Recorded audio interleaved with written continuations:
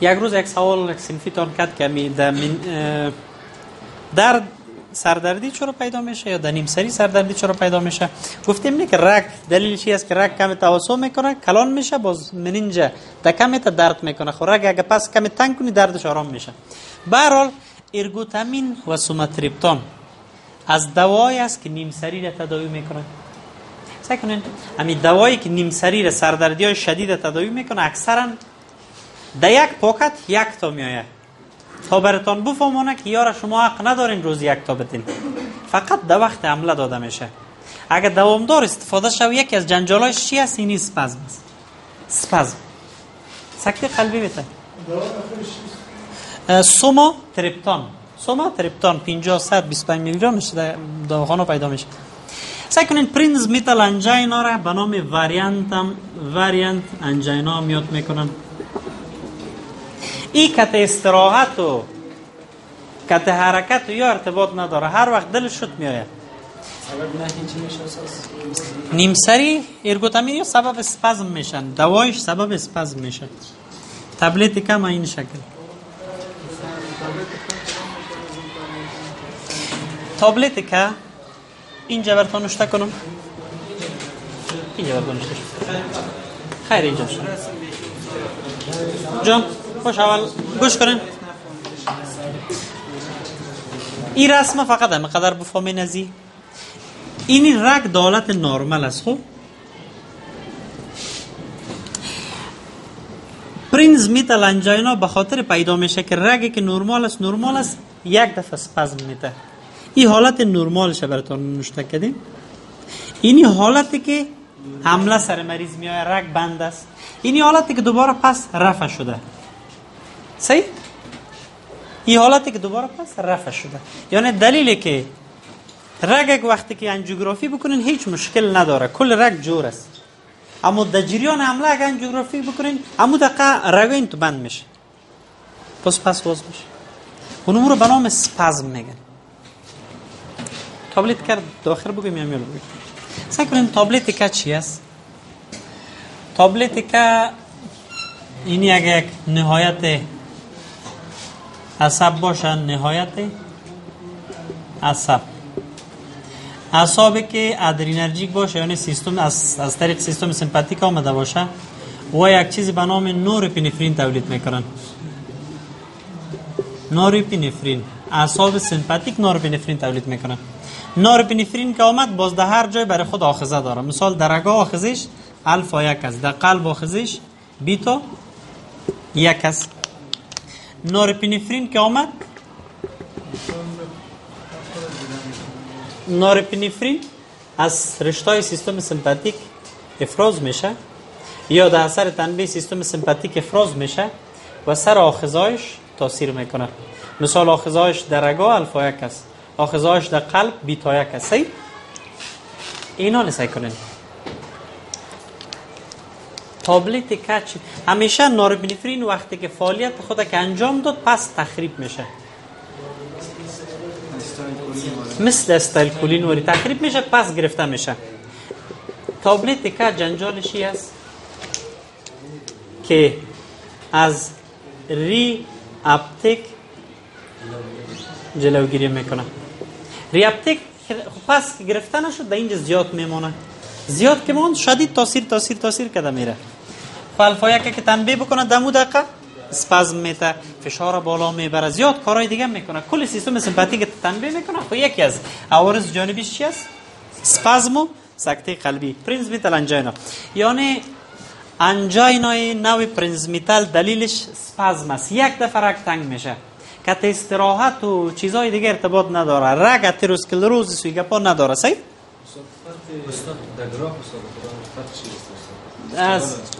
استیبل استاد که چرا میودا نمیتونه دوا صحیح در حوادث جانبی ساید افکت اسپازم میاره.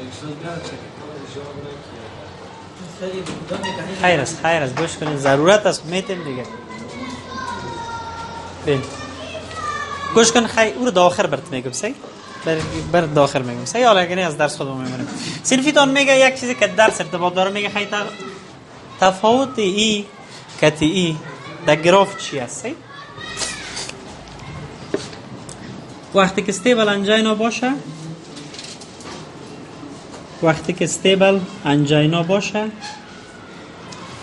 در استیبل انجینا خو رگ 100% بند نیست، نه رگ قسمی بند است. یعنی اگر جریان خون نرسه به اینجا، این قسمت اکا نمیرسه، نه صحیح؟ چرا که اینجا خون اول میگیره، صحیح؟ اینجا خوب خون میگیره، سبندوکاردیوم چون آخر خون میگیره اونجا کم خون میرسه، صحیح؟ به این خاطر ECG نخوندین، خب فعلا نمیخواه بفهمین که در این گراف استی دپریشن پیدا میشه. کسایی که استیبل انجینا داشته باشن فقط در حالت درد، در دیگه حالت نه، گرافشان استی دپریشن می داشته باشه. یعنی یک نفری که راه میره درد میکنه، سینهش استاد میشه، آرام میشه، گرافش میگیرین، هیچ تغییر نداره، حق ندارین بگوین که تکلیف نداری، به خاطر ازی که تا در حالت درد گرفته نشه در گراف تغییرات نمیه. اما در پرینز میتال انجینا که است، چون در پرینز میتال انجینا کل رگ بند میشنی، مکمل رگ اسپازم میته، کل رگ اسپازم میته، به اینجا مکمل خون نمیرسه، ترانسمیورال است، نه باز به این خاطر گرافش مثل سکته قلبی ترانسمیورال وری استیش الیویت می باشه.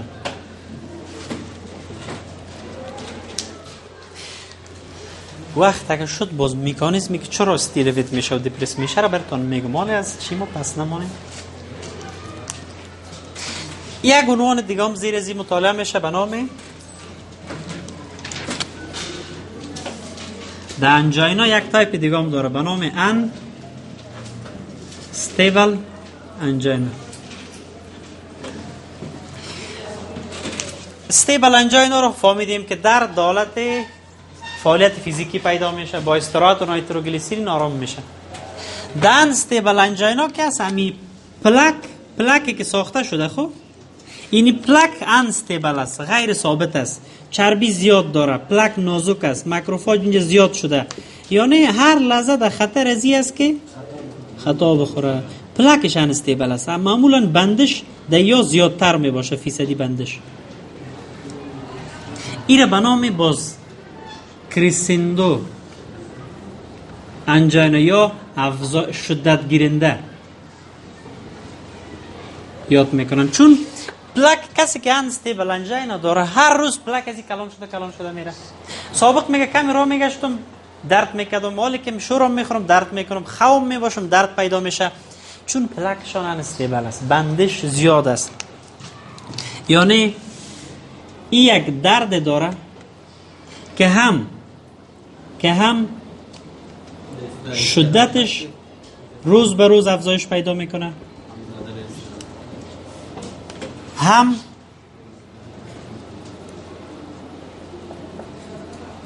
هم در حالت استراحت و فعالیت فیزیکی در هر حالت پیدا میشه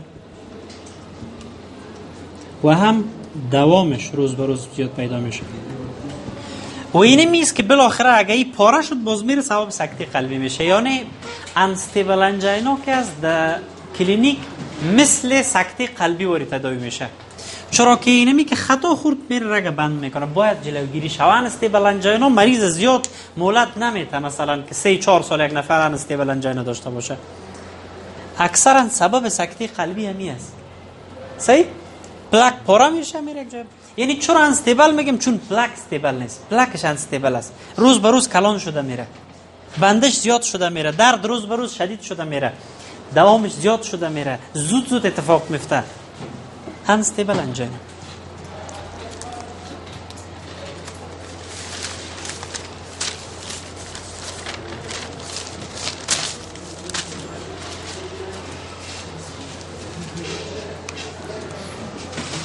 سعی کنین حال پس سر انستیبل انجینا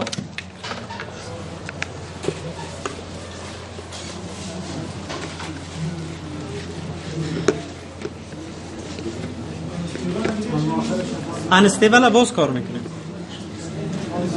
انستیبل به نام کریسندو هم یاد میکنن. کریسندو یعنی شدتش زیاد شده میره.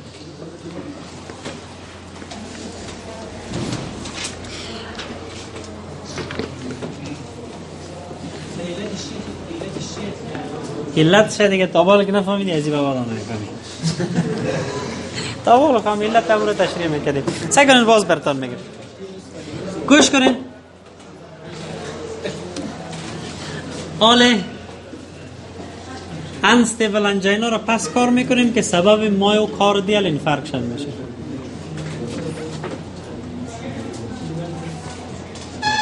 مایوکاردیال انفارکشن به نام حمله قلبی، به نام سکته قلبی یاد میکنم. سابق ما فکر میکردیم یک نفر که سکته قلبی کرد یعنی که مرد، در حالی که سکته قلبی مانایش مرگ نیست. امکان داره یک نفر سکته قلبی کنه 10 سال زنده بمانه، یعنی سکته قلبی مساوی به مرگ نیست. سعی کنین سکته قلبی چرا پیدا میشه؟ اول تعریفش.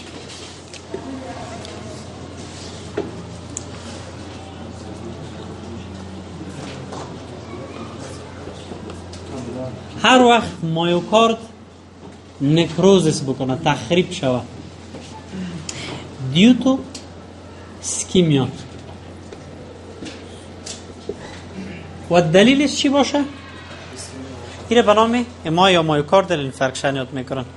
این حال شما باید یک چیزی را بفهمین به نام که اینو سلفیتان کدوم جنگ میکرد اونجا به نام اپوپتوزیس و نکروزیس. نمیگم من صحیح نوشته کردم، کتابا غلط گفته.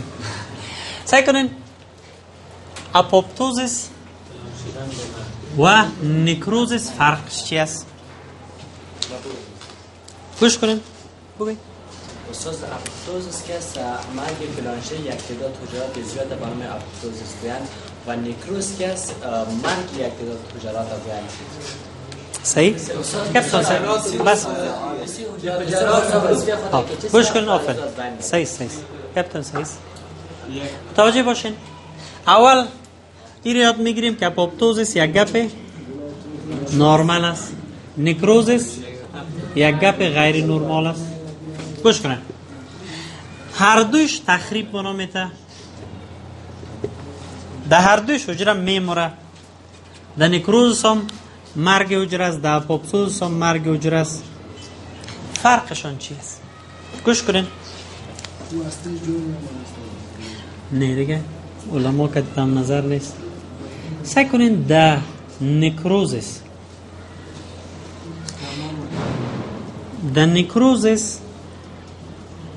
محتویات حجره بیرون میریزه.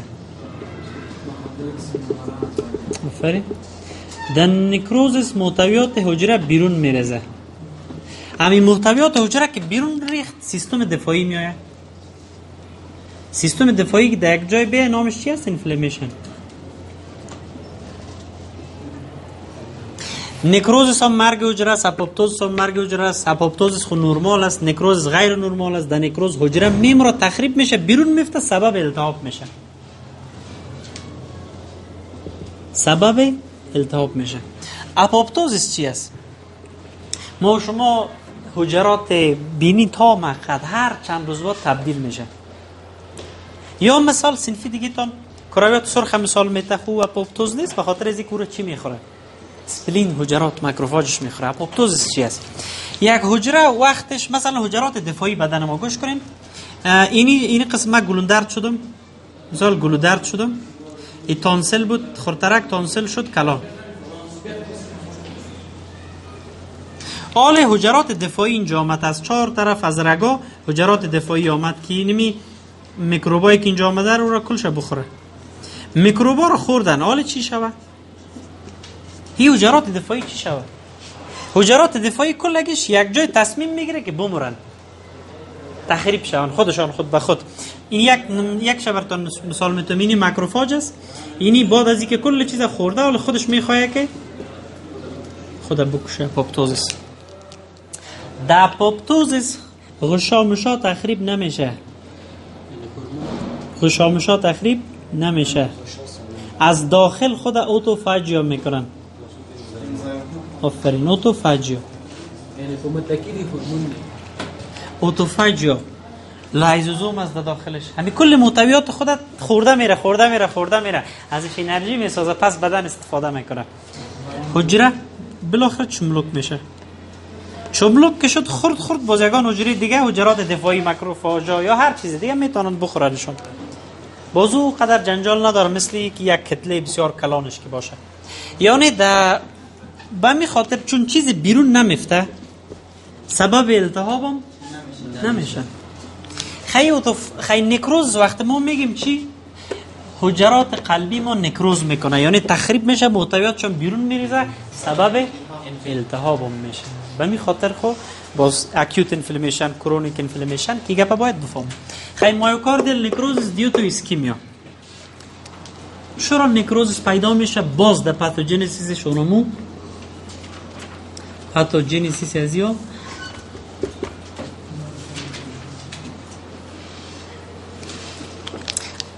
باز یک اتروسکلروتیک پلاک است که جنجال پیدا کرده. یک پلاک است، یک پلاک است که تخریب شده.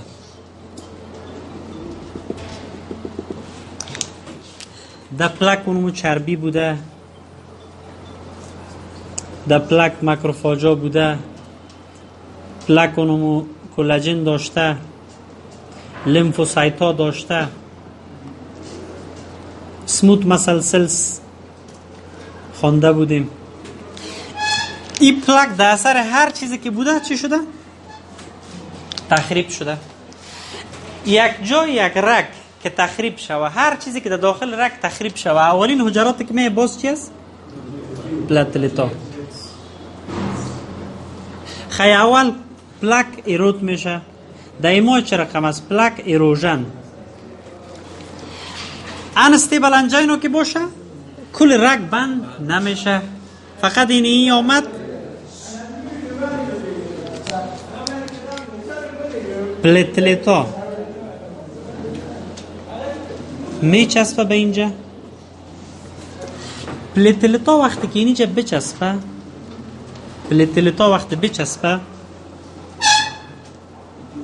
پلتلتا چند کار میکنن. یک چیز به نام ADP تولید میکنن، یک چیز به نام سروتونین تولید میکنن، یک چیز به نام ترومبوکسان تولید میکنن. ترومبوکسان سکنین یک رگ، یک پلاک وقت تخریب شوه یا یک رگ به صورت نرمال تخریب شوه، اول پلتلتا میاد که اونجا را ترمیم کنه. یادش نیست که اینجا خو پلاک است. در اکثر ما و شما ما شما قبلا خوندیم یک رگ ما و شما اگه پاره شود، پاره که شد اول پلتلتا میاد اینجا میچسبه. پلتلتا که آمد میره دیگه، پلتلتا را خبر میکنه که وا بیاین نرمال اینجا را بسته کنن، سیستم کوآگولیشن میاد، یک پلاک میسازن. باز آیستا آیستا از دو طرف اینجا ترمیم میشه، پلاک پس ورداشته میشه. این نرمال است. از اتروسکلروزیس این پلاکش کتی کارو از بین نمیره، بسیار کلان است. یک پلاک است، این پلاک رپچر میکنه، پاره میشه، تخریب که شد پلتلتا میاد که فکر میکنه یک رگ پاره شده، خوب جنجال به ضرر ما تمام میشه. این پلاک کلان میکنه. پلتلتا یک تعداد محصولات تولید میکنن که دیگه دیوالای خود خبر کنن. پلازمین ده اینجا نمیکنه، به خاطر اینکه پلازمین لخته را لایز میکنه. این پلاک است، چربی است. صحیح؟ این کلات نیست، چربی است، حجرات ماکروفاژ است، کلاژن است، عضله است. این را لایز کردن نمیتونه. پلتلتا که فعال شد، چسبید، میره دیگه دیوالای خود فعال صدا میکنه، اگریگیشن میگن. پلتلت اگریگیشن، ادهیژن اگریگیشن. اینال پلتلتا که فعال شد و به هم چسبیدن، بدبختانه میرن سبب سیستم کوآگولیشن هم فعال میکنن. اکتیویشن of coagulation cascade. Activation of coagulation cascade. و این سبب میشه که یک رگ مکمل چی شوه؟ بند شوه. این حالی قلب بود، رگی که میار طرفش خون کلش بند شد. دلیلش چی بود؟ یک پلاک رپچر، اکثرا پلاک رپچر میکنه، ترومبوز بسته میشه. این تو یک جای ترومبوز است، جریان خون هیچ نمیره. جریان خون که نامد عضله دیگه وقت داره، عمر داره. چی میشه؟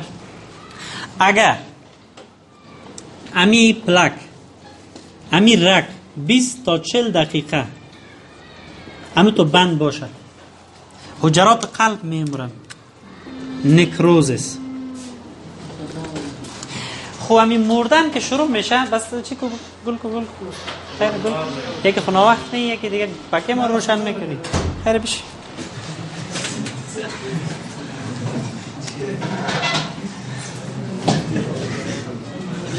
سعی کنین 20 تا 40 دقیقه اگه اینمی رگ بند شوه، تخریب شروع میشه، مردن شروع میشه.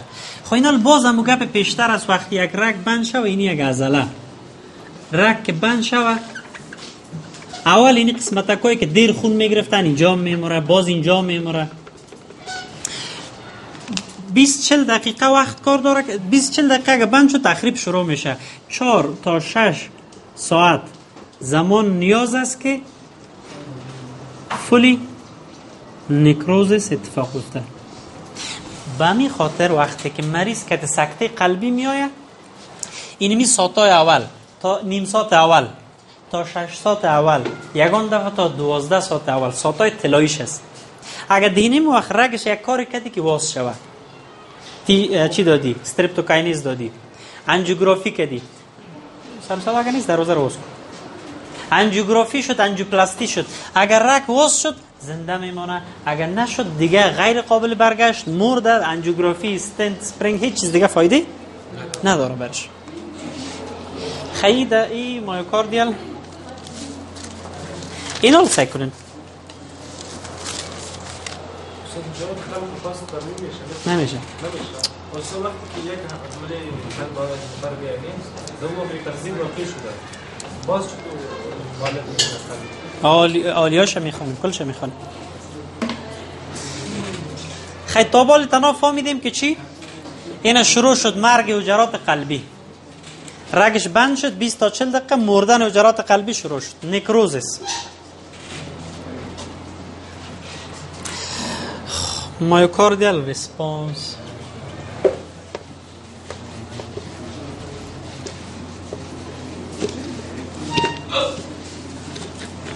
سعی کنین یک کسی که سکته قلبی میکنه، خب اگه این آدم ما برش چی کده میتونیم؟ خب سعی کنین یک کسی که سکته قلبی در شفاخانه میآید، ما برش اینجا یک لخته ساخته شده، یک پلاک بود، پلاک پاره شد و اینجا یک لخته ساخته شد. یک صنفی از دواست به نام تیشو پلازمینوژن اکتیویتر. هیچ یاد اگه نمیگیرین، یک یاد بگیرین یک دواست در افغانستان، دیگه دوا زیاد است، تنیکتپلیز، التپلیز. در افغانستان یک دواست به نام استرپتوکاینیز.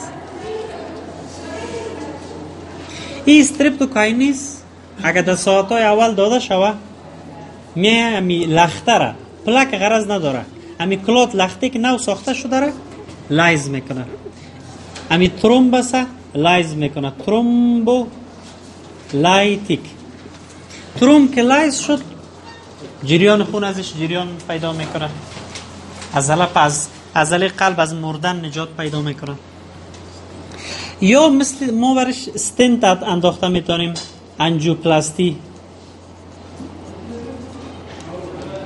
انجیوپلاستی کده میتونیم که رگ واس شوه.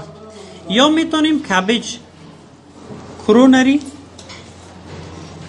ارتری بایپاس گرافت، از پایش یک رگ بگیریم به قلبش بندازیم که جریان خونش پس تامین شوه. استنت انجیوپلاستی میکنی، استنت میندازی. یا کبج، یک نام یک عملیات است کبج، همی عملیاتی که رگای قلب رگای پای میگیرن به قلب میندازن. این سه کاره که بکنیم رگ دوباره پس باز میشه. اینا جنجال چی است؟ سعی کنین یگان دفعه که همین مریض انجیوگرافی میشه،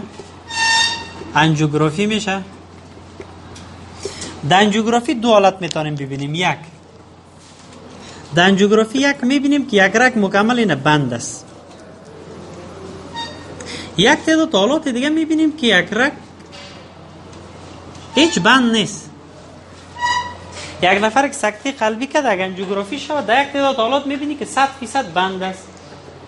یک تعداد حالات دیگه میبینی بند نیست. حیران میبینی خیلی چی شده که رگش سکته خو کرد، دیدیم تداویش کردیم، رگش همه بند نیست، توتال اوکلوژن. همین خود بدن ما قدرت از این داره که لخته را در یک تعداد واقعات لایز بکنه و فرق میکنه. این به نام سپانتینیوس ترومبولایز یاد میکنن. اگر خود بدن اموکلاتی که ترومبسی که ساخته شده را لایز بکنه، او را به نام سپانتینیوس ترومبولایز میگن. یعنی امکان داره یک نفر، ما مریضایش داشتیم، یک نفر سکته قلبی بکنه، انزایمای قلبیش بلند داره، یک هفته مریض بستر شوه، باز انجیوگرافی که بکنی رگش بند نباشه، مانا میده چی؟ خود بدنش اموکلاتا لایز کرده. چرا؟ خود بدن ما خود پلازمینوژن داره. پلازمینوژن به پلازمین، شما چقدر مکتب خواندن نه که پروترومبین به ترومبین، فیبرینوژن به فیبرین، پلازمینوژن به پلازمین. همین پلازمین خود بدن ما ایراد لایز میکنه. پلازمین بدن ما اگر لایز کرد، سپانتینوس ترومبولایز صورت میکنه.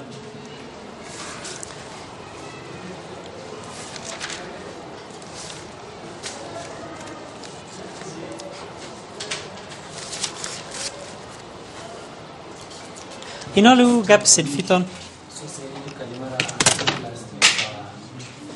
انجیوپلاستی همی که یک کاتیتر در دست یک مریض مندازن، میرن در قلبش، رگش هم میبینن بند است، باز استنت مندازن، این انجیوپلاستی میگه.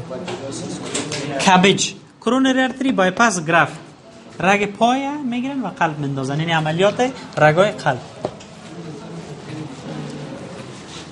خب سعی کنین حالی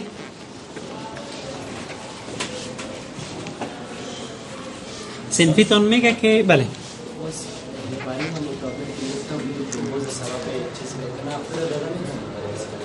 میتیم بالم در تداویش میگیم براتون. هپارین یک از تداویشون است. سعی کنید سنفیتون میگه خب که یک وقت حجره قلب میموره، صحیح تخریب میشه، خیباز چه قسم پس کار میکنه. باز اونم عکس که همیشه در جانتان زدیم یک قسمتش میگیریم.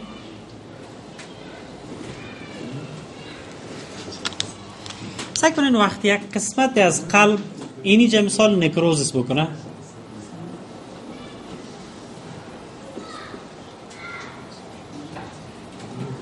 سعی کنین نکروزس یعنی بمره.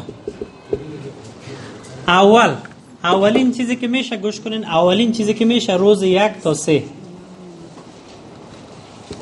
اکیوت اینفلامیشن گفتیم دیگه، نه که محتویات حجره که بیرون ریخت در هر جایی که باشه سبب التهاب میشه. در اکیوت اینفلامیشن چی میشه؟ حجرات دفاعی بدن اینجا میآید. میبینین نوتروفیل اینجا آمده، نوتروفیل. چرا آمده؟ همین چیزایی که مرده را میخواد بخوره. نوتروفیل.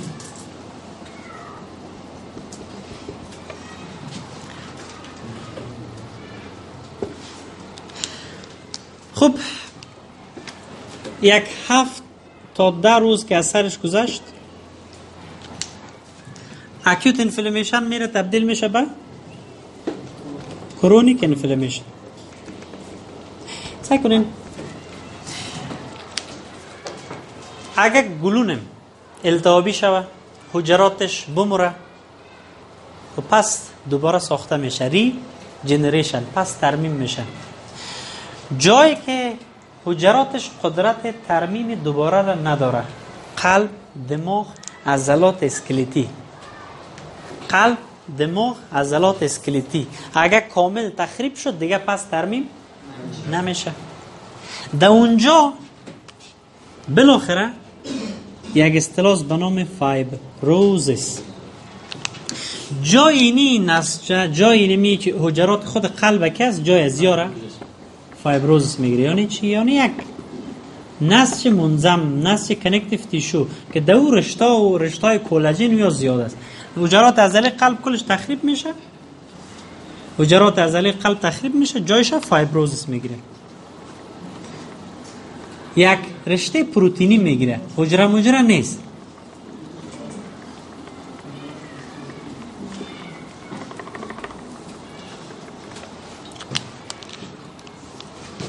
فایبروزیس بازیر نامش هم میمونن سکار تیشو. چرا پیدا میشه؟ خب وقتی که یک جای مرد، نکروزیس، اکیوت انفلمیشن، اول حجرات نوتروفیل آمد، باز پسان که کرونیک میشه پسان بازی حجرات دیگه میآید، تی لیمفوسایت، ماکروفیج، پلازموسل. اینیا بالاخره کارشان که خلاص شد، کرونیک انفلمیشن، در اونجا کلاژن یا زیاد ساخته میشه، جایش هم میگیره فیبروزیس.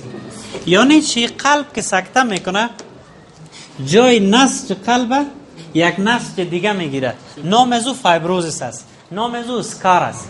این نسج چی است؟ این نسج دیگه قدرت تقلص نداره، قدرت انتقال برق نداره. خیلی چی میشه که نداشته باشه؟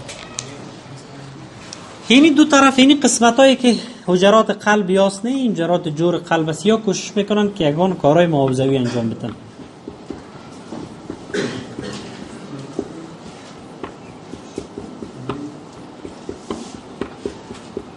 مثلا یا هایپرتروفی میکنن،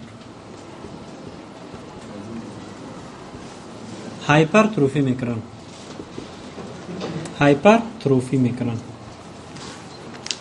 کمک خود دایلیت میسازن، کلان میسازن، دایلیشن. اینمی دو چیزه که هایپرتروفی میکنه، دایلیت میشه، به نام ریمودلینگ میگن. یعنی شکل نو به خود میگیرن، ریمودل میشن، مدل نو میگیرن به خود.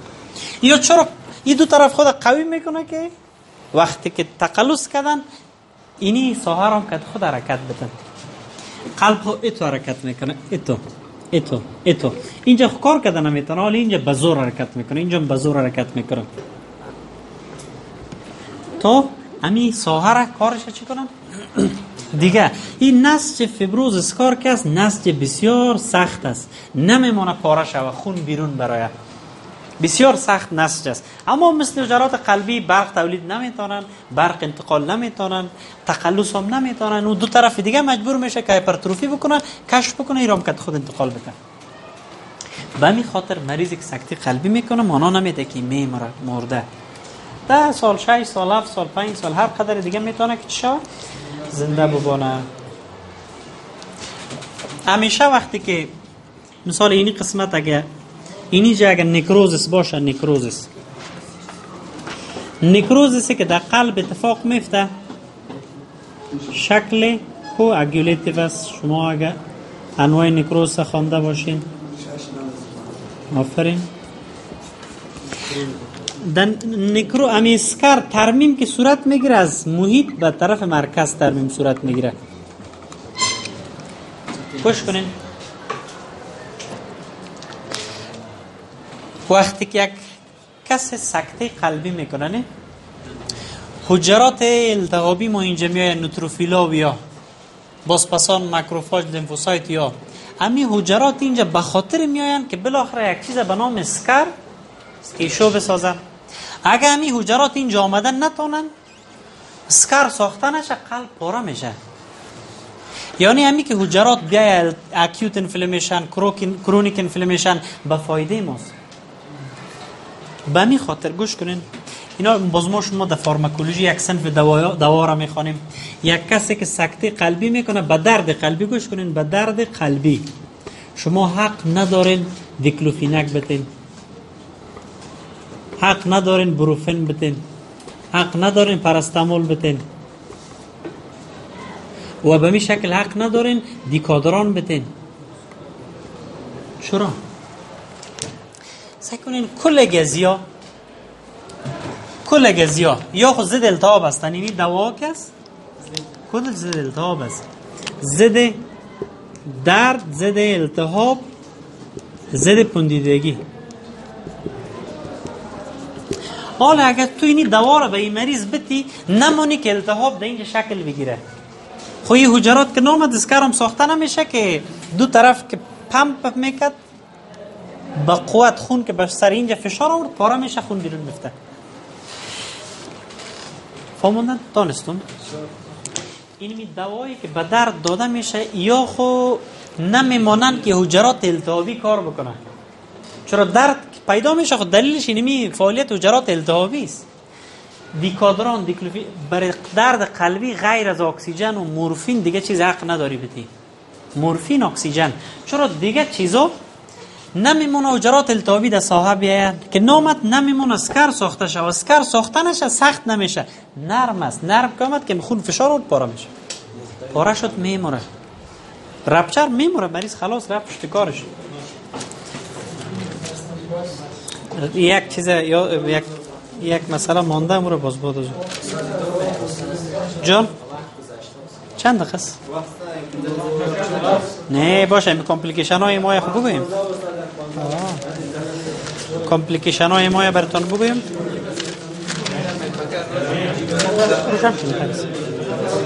فکر روشن کنوش. سعی کنین مایوکاردیال انفارکشن اختلالاتش اول سعی کنین فرق ایمای از انجینا چی است. سعی کنین یک کسی که سکته قلبی داشته باشه ایمای چه قسم میاید در شفاخانه؟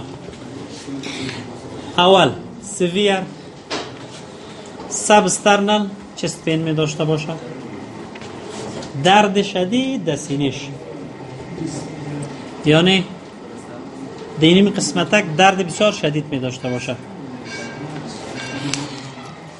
یا مثل انجینا واریس ریدیشن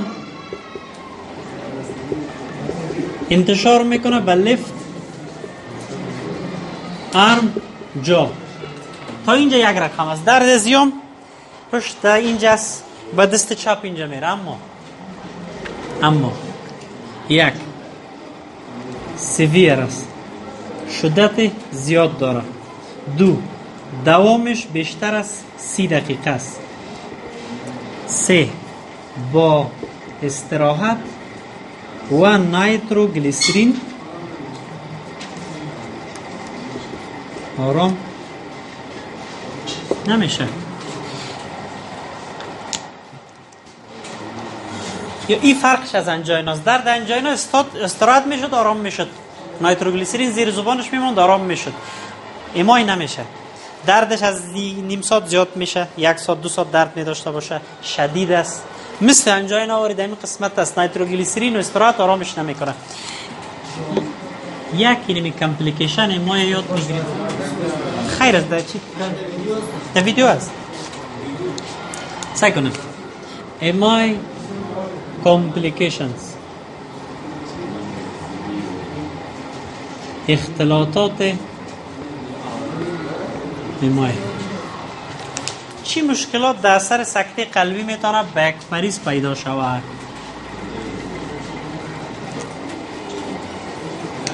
خیر بازی تخترش پاک نمیکنیم و تو باز میرم. سعی کنین اینی در وسط یک تصویر همیشگی از قلب.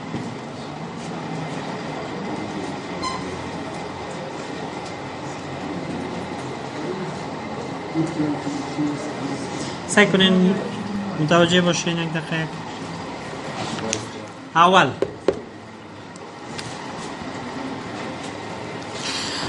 این قلب سکته کرد، مثال آل اینی قسمت از عضلش صحیح کار نمیکنه.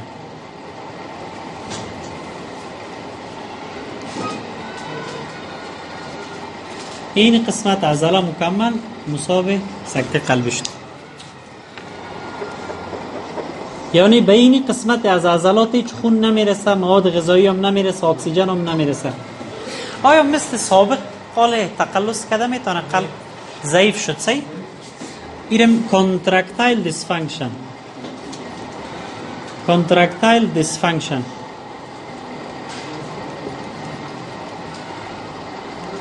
ضعیفی عضله.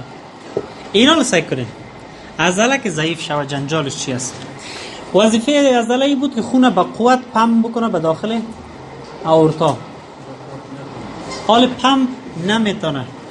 پمپ که نتونست، ما شما فشار چه قسم تعریف میکردیم؟ اول کاردیاک اوتپوت ضرب در پریفرال رزिस्टنس بازواد استروک ولیم ضرب داده. حالی عضله ضعیف شده، سابق باری خون پرتاب کرده نمیتونه. ساده وقتی که ضعیف شد فشار چی میشه؟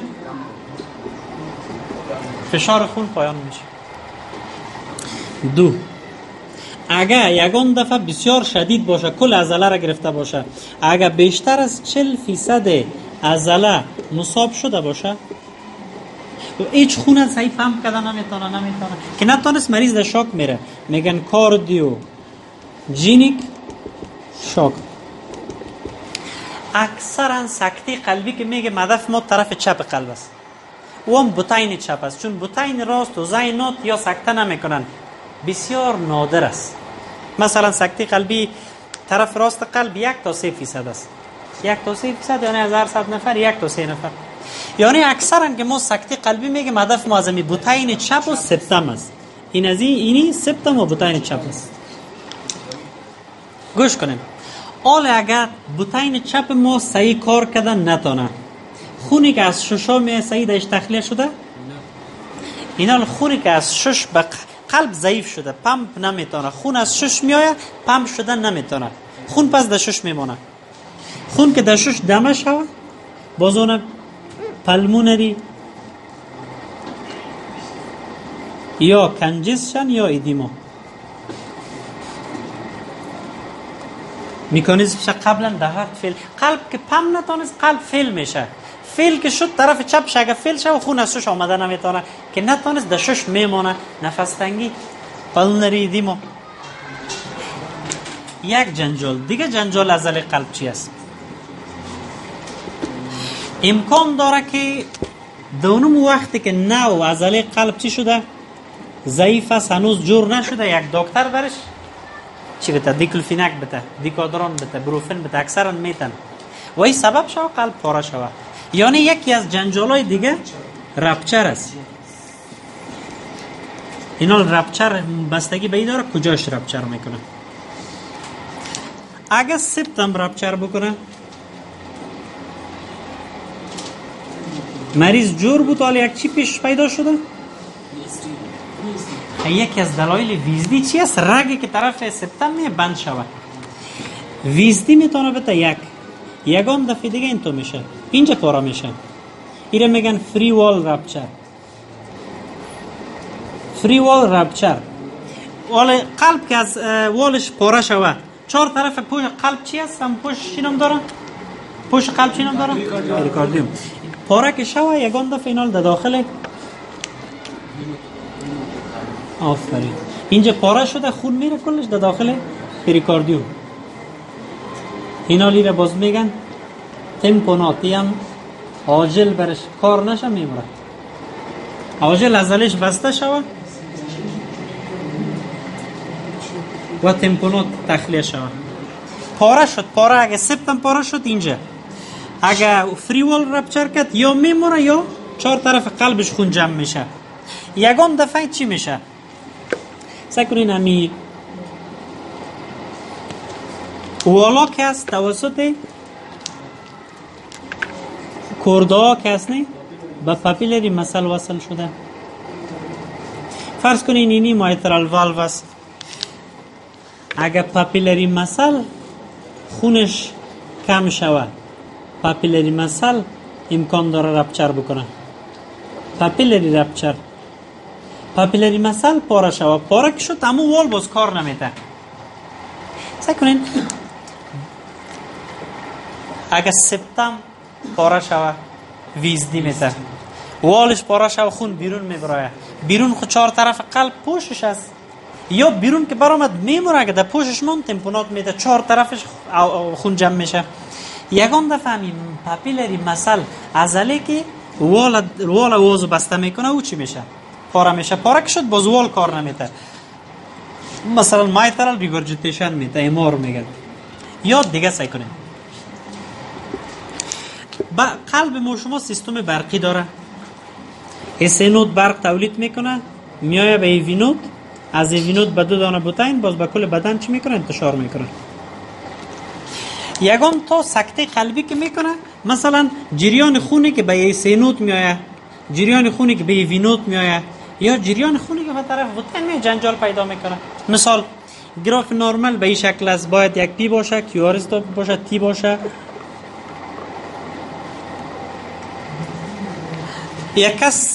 یک کس اسینودش تخریب شد، سکته کرد، حال گرافش که میبینی سابق جور بود، حالی توست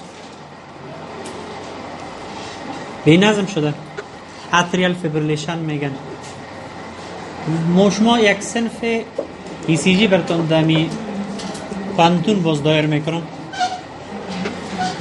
باز کل ای سی جی راش انشالله که میخوانیم. یا مثال این وینود در اینجا خون نمیرسه، این وینود که کار نکنه، باز میبینین گراف مریض تو است، پی 1 پی 2 پی 3 پی 1 کیو آر اس. نورمالی باید 1 پی باشه 1 کیو آر اس، باز میگن هارت بلاک. یا اینجا اگه خون نرسه، یک دفعه مریض گرافش تو ثبت شده رویست، یا گرافش تو ثبت شده رویست، میگن این د ویتاک رفته، یا ونتریکولار فیبریلیشن رفته، فیبریلیشن بوده، اینی تاکیکاردی بوده، اینی عضله قلب پمپ است. پمپ یک خونش که نرسید ضعیف میشه، ضعیف پمپ میکنه، فشار پایان میاره، ضعیف پمپ میکنه، در شاک میره، خونی که از شش میاره پمپ کرده نمیتونه، همونجا میمونه، کنجستن دیما، نفس تنگی. یا پاره میشه، فریوالش پاره میشه، سپتمش پاره میشه، پاپیلری مثلا مشکل ایجاد میکنه. سیستم برقیش جنجال پیدا میکنه، اسینود جنجال پیدا میکنه، ای وینود مشکلات اونمو در گراف برش رسم میشه. بلاک، هارت بلاکس دیگه. یک امی کامپلیکیشن هاش باید خلاص شد، باز بعد از اون یک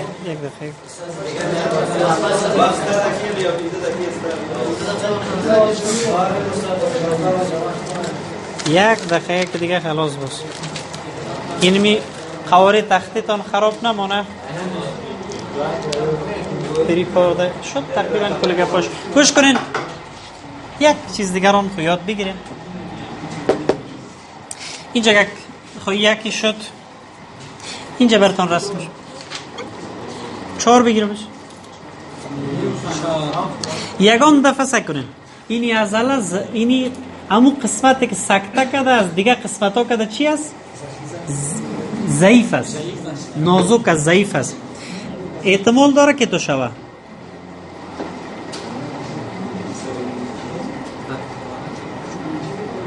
سعی کنین همون قسمتی که از دیگه قسمت ها که ضعیف است، خون که فشار میاره به طرف بیرون میبرایه، ایره به نام انیوریزم یاد میکنن. مثل که یک اوت پاوچینگ بیرون که برآمد، انیوریزم. دیوال ضعیف شده بسیار زیاد، حال خون که فشار میاره سرش، ای به طرف بیرون انیوریزم پیدا میکنم. هر جایی که خون استاد شد چی تشکیل میشه؟ خون که استاد شد چی میشه؟ لخته میشه، ترومبای. خواهی یکی از جنجال مایوکاردیال انفارکشن چیست؟ لخته ساخته شوه. اینا جنجالش چی است؟ همین لخته اگه از قلب برای از طریق اورتا اگه بره به طرف دماغ، سکته دماغی. خیلی انیوریزم هم یکی از جنجالایش است. لخته ساخته شدن دیگیش است، قدرت تقلصش کم شدن دیگیش است، پاره شدن دیگیش است که تمپونا دیامیته. و یک تعداد حالات هم فقط، یعنی یک چیز دیگر هم اگه یاد بگیرین، همین عضله که تخریب میشه اینجا انفلمیشن است نه التهاب است. گپ نزنین. یگان دفعه التهاب میایه به پوش قلب سبب پریکاردایتس میشه. التهاب از عضله می پوش میگیره سبب پریکاردایتس میشه. یک سیکندی تو رو این روز دیگه برتم میگم این حالو والله اگه به کس تشریح کنم بگو